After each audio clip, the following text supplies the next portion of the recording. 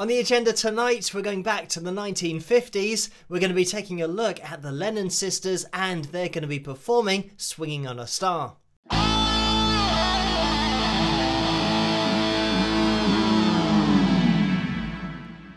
Hello, Phil here from Wings of Pegasus, and welcome to another analysis video. If you enjoy this video, please give it a thumbs up and subscribe.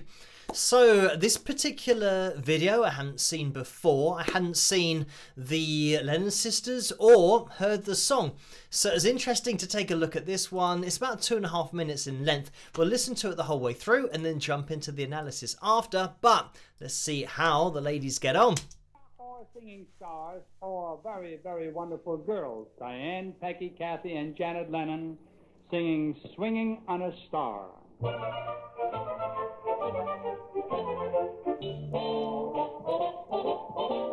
Would you like to swing on a star? Carry moonbeams home in a jar and be better off than you are? Or would you rather be a mule? A mule is an animal with long and funny ears. He kicks up at anything he hears. His back is brawny and his brain is weak.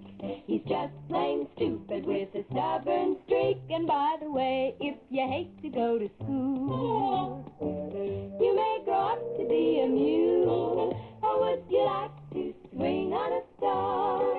Carry moonbeams home in a jar and be better off than you are?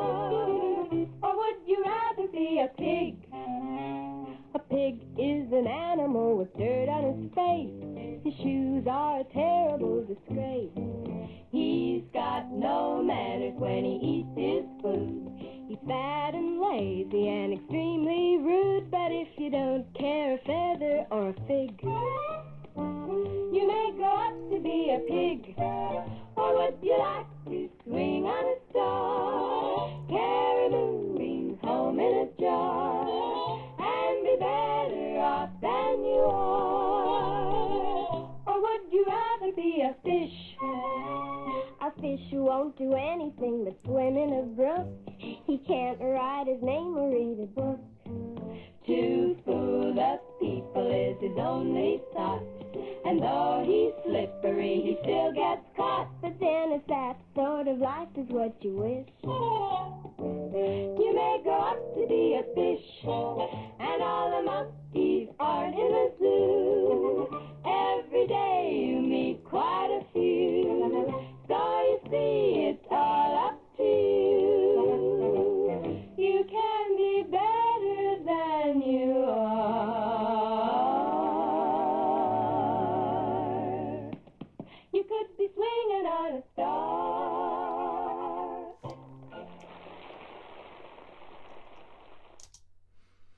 And there we have it. So, I mean, this is such a unique performance in so many ways because of the fact that they're sisters and they blend their voices so well, which you will jump into. But just the song, just to talk about this song for a second, because I hadn't heard it before. I wondered where it came from, and it came from a movie back in 1944 called Going My Way, and that had Bing Crosby in it, and that song actually won an Academy Award that same year for Best Original Song. But anyway, Bing Crosby, because he was in the movie, Jimmy Van Heusen, who was the songwriter, he went round to Bing's house, and Bing's son Gary was complaining about going to school the next day, and Bing said to Gary, if you don't go to school, you may grow up to become a mule. And this is something that Jimmy found entertaining and was thinking about songs that he was going to write for this movie, and decided that that would be the theme or the topic to write a song about. And when he spoke to his friend and lyricist Johnny Burke, Johnny agreed, and they decided to put this song together for the movie. But getting into the analysis of the vocals, because I have isolated them, run them through the pitch monitoring software. I didn't want it to obliterate the screen when we watched it the first time through, but now when we get into it and just hearing the accuracy of the vocals here, because they're sisters, and this tends to happen with families that sing, they have this ability to blend their voices so well, but it goes beyond the level of blending that you might have between a lead singer and then a backing vocalist who hasn't sung with that singer a lot. To get a really good blending of voices live and on records, you match your voices dynamically, and this is something that happens all the time with great singers and great backing vocalists. They learn to do this. But when you're talking about this level, and it's a totally different level of vocal blending, not only do we get that match dynamically between the voices, i.e. when the words are being sung a little bit louder, everyone sings them louder. When they're softer, everyone sings them more softly. So you get this dynamic change all the time, and it's just consistent throughout every vocalist. They're all doing exactly the same thing with their voices, delivering exactly the same volume each. So you get a nice blend that way. The deeper level that we get into here is blending with stylizations, which is blending slides. So everyone slides through their notes from where they are to their destination at the same rate, at the same speed. And they all get to that destination at exactly the same time. And once they're at their note, they then hold the note and vibrato at the same frequency, the same rate of vibrato. And this is why I think being in a family, it just tends to click a little bit more. And sometimes this isn't the case. Sometimes singers in the same family have different vibratos because it is such a unique thing. It's a unique part of your expression, and sometimes people can't even control their vibrato. It just is what it is. But in this case, we've got every single member following that same frequency, and when they hold on vibrato, they then finish their vocal phrases at exactly the same time. So you never hear one of the voices continue just for a little bit longer and then finish. So we're talking about vocal tightness here, but just this blending of everything. Every single voice here has the same expression in it. Even though they're singing different notes, they're all sliding the same way and applying vibrato exactly the same way. Have a listen to these isolated vocals and listen out for how every voice is exactly the same and how they're ending at precisely the same point. Would you like to swing on a star? Carry moonbeams home in a jar. And listen out for moonbeams that slide. Like I said, their rate of sliding is identical, which is obviously going to give you the best possible blend that you could hope to hear. Carry moonbeams home in a jar. And what's so clever about it is that the intervals between notes here aren't the same. So what I mean by that is one of them might be singing a note, and part of their harmony line, they might be going down 5 semitones to their next note and sliding down. Another one of them will be singing their first note, but then only having to come down 2 semitones for their harmony line. So it means that they've got less distance to cover, but the slides match up. So it means that the slide we've got coming down 5 semitones is the same speed and reaches the destination at the same point as the 2 semitone slide.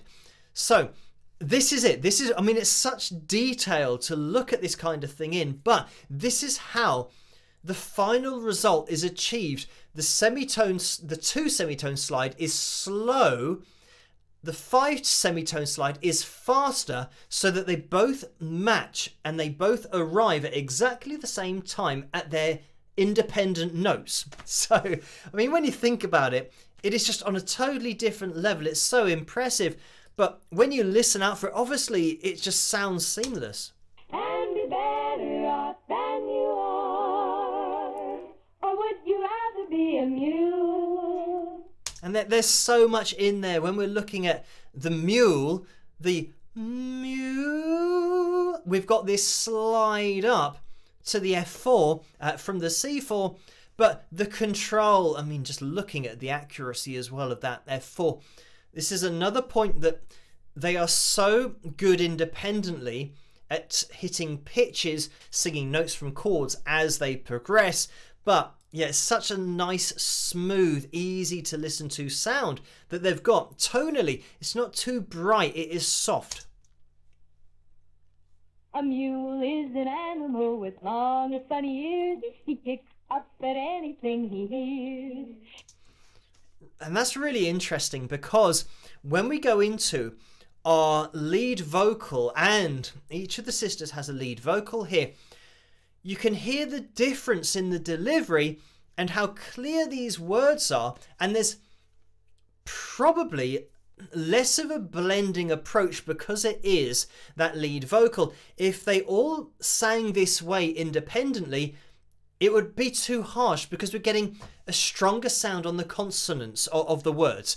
So when you're blending, you're not really emphasizing the letters as much because you want those letters to be smoother and for the voices to blend. So when you're singing, for example, you know, you, it's going to be high. You might grow up to be a mule, like that. Rather than going, you might grow up to be a mule, and being overly like that, you'll have, you might grow up to be a mule, that kind of thing. And you see how that, you might grow up to be a mule, you're blending now. It kind of blends in rather than to be a mule and really hard with those consonants. That's what I mean. Obviously, I don't know why I'm singing it where they're singing it because I'm a guy.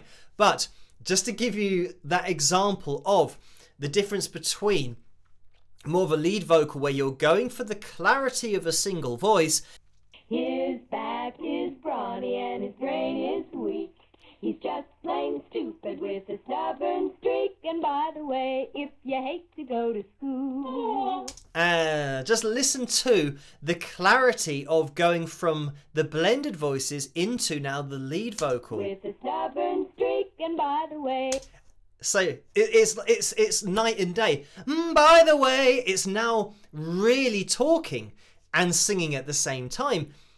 But so different to that blend. And if anything, you get an appreciation of the blend even more because the lead vocal, the solo, is now louder. It sounds louder than the blends. So you can hear the dynamic change, how they're taking volume out of their voices to blend them all at the same level. And then when there's a sister who has a lead vocal, they all just lift it a little bit and pronounce the words a little bit more clearly. So yeah, that enunciation. But let's listen on. If you hate to go to school, you may grow up to be a mule. Or would you like to swing on a star, carry moonbeams home in a jar?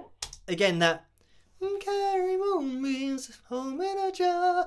It's so smooth. It's not moonbeams home in a, you know, it's not like that. So I mean, it's great because we've got the isolated vocals here, so we can listen to it in this kind of detail to kind of get our heads around how this sounds so good. Obviously, you need a hell of a lot of talent, but now just listening to it, you can hear where they're ending their phrases, how they're sliding, and listen out for the vibrato as well. And be better off than you are. They're matching perfectly. Let me take it back and listen to it in slow motion.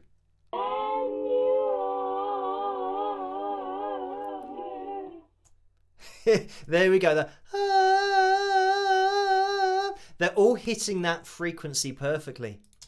Or would you rather be a pig? A pig is an animal with dirt on his face. His shoes are a terrible disgrace. I must say that when I first heard this, I was thinking of a pig because, you know, she says it's an animal and she said his shoes are a disgrace. And I don't know why I imagined a pig wearing shoes. But anyway, obviously they're probably referring to the male of the species here. I'm talking a human male. Yeah, it's just a funny image that popped up in my head. He's got no manners when he eats his food. He's fat and lazy and extremely rude, but if you don't care a feather or a fig. I mean, again, looking at the accuracy here of the G4, just spot on, even with this conversational or storytelling, really is what it is. The delivery, it's basically doing two things at once, which is another art in itself, being able to tell a story and hit pitches this accuracy with this accuracy, but keeping that quality to it, that it's not really overly like singing. There's no vibrato in the phrases. So I'll just play that again. Extremely rude, but if you don't. Extremely rude, but if you don't, you know, it's not extremely rude, but you know, there's no vibrato within phrases. There's storytelling and then vibrato at the end for held notes. Care a feather or a fig. You may grow up to be a pig. I mean, pig is one of the fig and pig, because it's got a G at the end. It means that you don't really get to hold that word anyway. You can't go pig and apply vibrato. So again, it's just another thing about particular words that end with particular consonants, and especially ending, of course, in a vowel. It means that you go na, he, ooh. It means you can hold a note or hold a word that ends like that a lot more easily. But let's not get into too much detail, but let's get back into it. Or would you like to swing on a star? Star, good example. Star, it's an R. Carry moonbeams home in a jar. Jar. And be better off than you are. And I mean, it's a good example. I haven't mentioned this in any video before about ending with vowels, allowing you to hold that note and not giving you an end to the line. And this is why, you know, lyrics are so important. But let's get back into it. Or would you rather be a fish? A fish who won't do anything but swim in a brook. He can't write his name or read a book. Too full of people is his only thought. And though he's slippery, he still gets caught. But then if that sort of life is what you wish, you may grow up to be a fish. And all the monkeys aren't in a zoo. Every day you meet quite a few. And now we're on the oo vowel. So we had zoo. And of course, being a vowel means that you can hold it for longer. So you see, it's all up to you. When I say hold it for longer, you can hold it as long as your breath can make a sound with your vocal cords. This is why that vibrato, I mean, it's so even, it just floats out there. You can be better than you are.